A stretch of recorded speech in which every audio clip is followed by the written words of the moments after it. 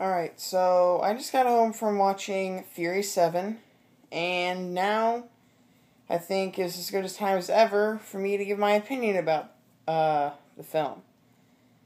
Now, first things first, what everybody remembers is the ending. Shockingly, you know, tribute to Paul Walker, his role in the Fast and Furious series. Um, I think that the ending to the movie really fit the purpose of Furious 7, which was to dedicate it to Paul Walker.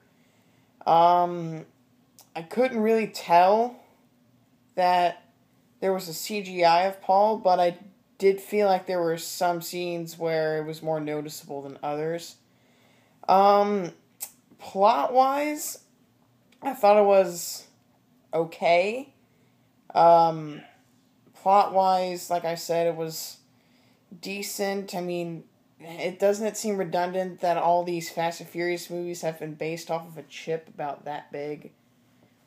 Fury 6, military operations chip that big. Um, I do think the introduction to Deckard Shaw, who was the main villain, was kind of. I think it really tied into Fury 6. But what doesn't make sense to me is that the order that you watch these films in goes 1, 2, 4, 5, 6, 3, 7. So for them to bring in Shaw's brother, after, if you do it by chronological order, after Han dies, I guess is kind of ties in, but it doesn't at the same time. Because now we know that Owen Shaw isn't dead.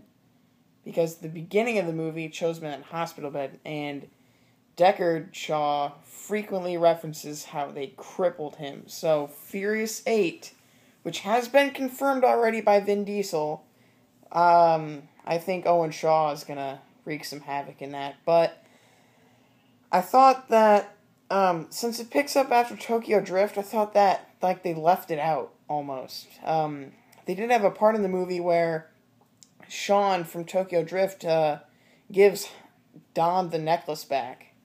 But that was it. They didn't show the race that we were all anticipating. They didn't show American Muscle drifting. They didn't show any previous relation or future relation between Sean and Dom. So that's probably history at this point. But when that scene did come on, I noticed that they used the same song, and I was really proud of that. I was like, yeah, it's the same song. What else? There were a lot of, when Shaw, yeah, that reminds me, when Shaw and Dom first met under the sewer where Mr. Nobody came in, Kurt Russell, and they basically played chicken and neither one of them gave, and they crashed the two cars, like, what was the point of that? You take a perfectly good Plymouth Roadrunner and a Maserati and just smash them. A couple of Pepsi cans just went and came together. Like, what was the point of that? I thought that was really anticlimactic. Han's funeral was also very anticlimactic. I was like, wow, that's basically what drives the plot to this movie, and it was like 30 seconds out of the whole 2 hours or however long the runtime was. So I was kind of disappointed about that. But, and Mia, she wasn't really a big part of the movie either, like she was in, Fast 5, I think. Might have been, yeah, it was Fast 5, where she's, like, calculating, you guys just copped out a 10-second window or something like that. She didn't really have a big part in this either.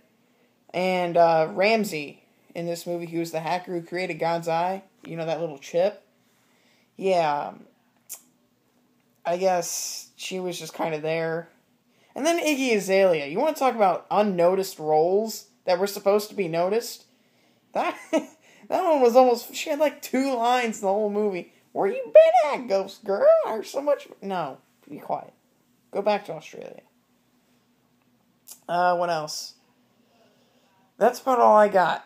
Oh, and then we're getting a little long on runtime. But that is my opinion on Fury 7. If you disagree with me about any of this, leave a comment down below. That's about all I got, really. Have a good rest of the day.